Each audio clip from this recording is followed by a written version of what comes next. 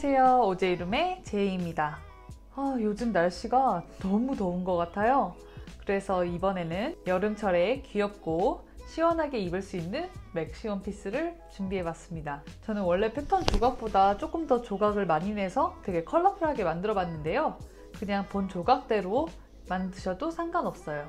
사용한 패턴과 원단 정보는 더보기란을 참고해주세요. 자, 그럼 오늘도 제이와 함께 DIY 맥시 원피스 만들어 볼까요?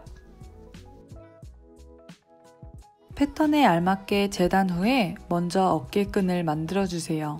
다리미로 반을 접어 다린 후 접힌 방향과 반대로 원단을 접어 봉제합니다. 이때 한쪽 구멍이 막힌 끈을 만들어 주셔야 해요. 원단을 뒤집기 위해 지우개가 달린 연필로 마찰을 일으켜 뒤집었습니다. 또 다른 방법으로는 옷핀을 이용할 수 있어요.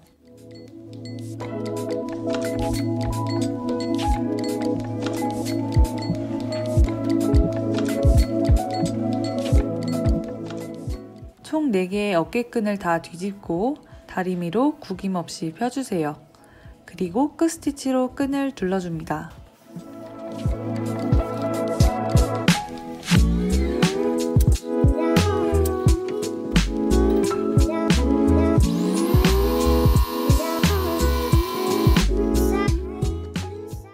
앞판의 겉감과 안감에 가슴 다트를 패턴에 알맞게 그려주시고 봉제해주세요.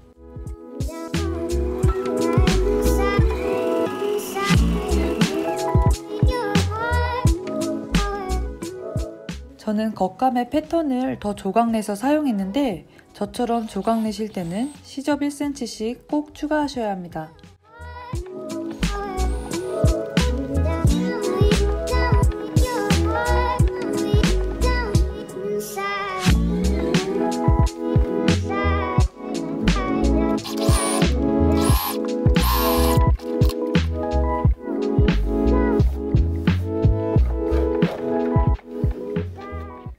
한 번 더 조각낸 겉감 허리 쪽을 봉제합니다.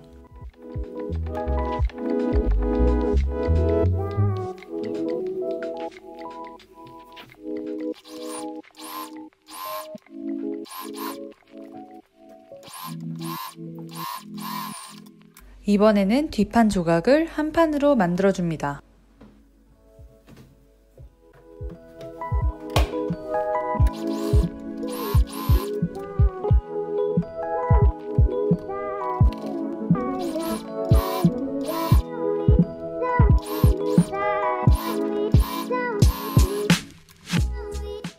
봉제 후엔 다리미로 다트를 위쪽을 향하게 다려주고 시접들은 반으로 갈라 다려주세요.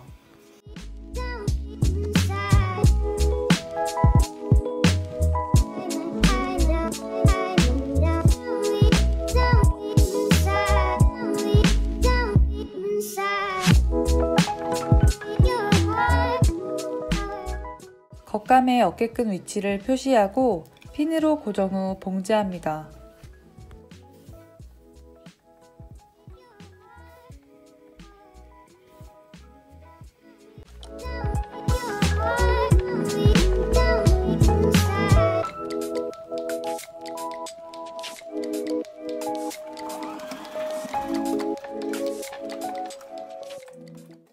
이제 뒷판에 스모크 라인을 그려줍니다.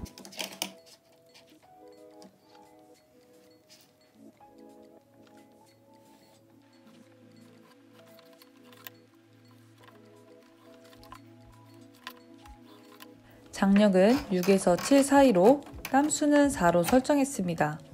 또 고무실을 이용할 건데요. 너무 세게 또는 너무 루즈하지 않게 가볍게 부갈에 감아주세요.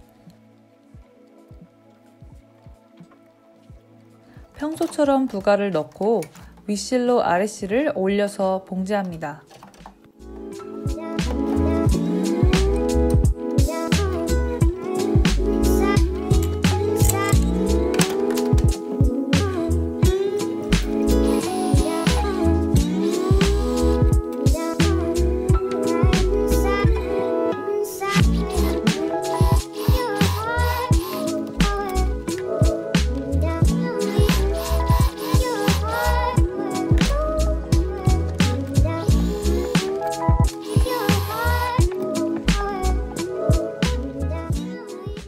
봉제 후에 가볍게 다리미 스팀을 주시면 더 조여지는 모습을 볼 수 있어요. 뒷판과 앞판의 옆선을 봉제합니다.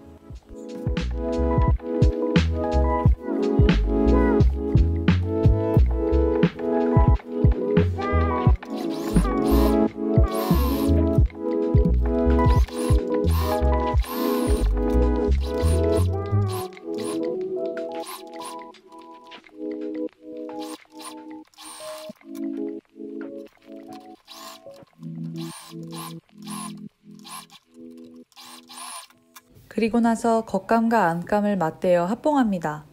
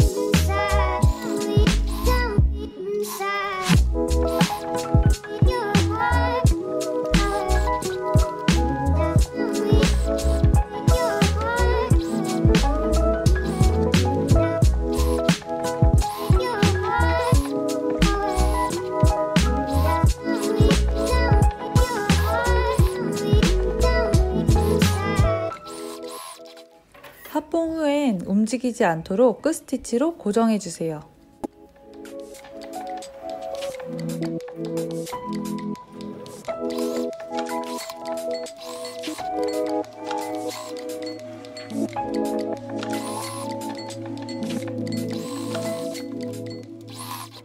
이렇게 탑이 완성됐어요.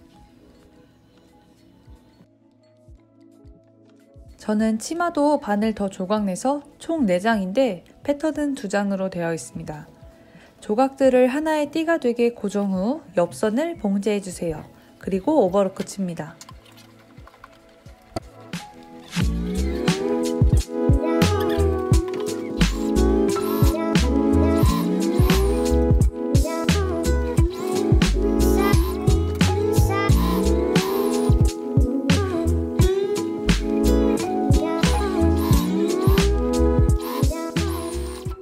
치마 위쪽에 셔링을 주기 위해 스모크 주름을 만들 때처럼 장력을 6에서 7 사이, 땀수는 4로 설정했습니다. 테스트로 남은 원단에 먼저 해보세요.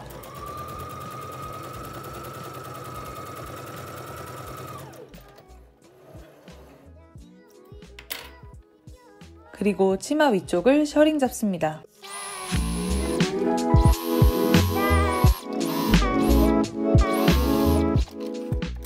같은 방법으로 두 번째 스커트, 아래판 스커트를 만들어주세요. 스커트를 합봉하기 전 아래판 스커트의 밑단을 2번 접어 봉제할 거예요.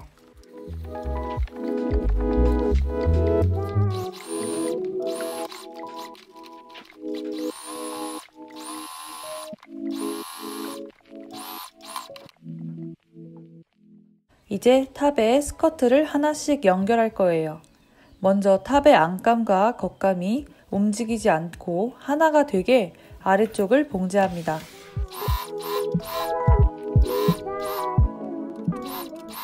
그리고 셔링을 잡은 스커트를 너치 포인트인 앞뒤 중심과 옆선을 먼저 핀으로 고정 후 탑의 길이에 맞춰 셔링을 조절 후 봉제합니다.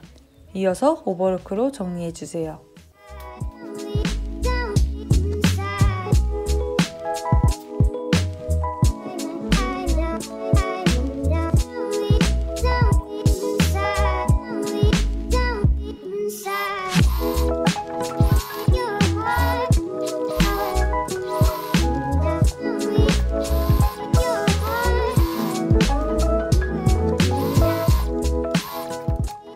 마찬가지로 두 번째 스커트판 아래판 스커트도 너치 포인트를 먼저 맞추고 봉제해 주시면 리본끈 맥시 드레스 완성입니다.